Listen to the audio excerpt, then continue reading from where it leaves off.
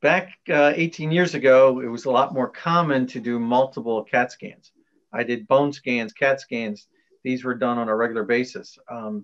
Now I believe, and Sue, you can maybe comment on this, but I think that's been dialed back because of the amount of radiation that you get. But prior to, and of course, afterwards, the surgery that I had, it was every 3 months for the first couple of years.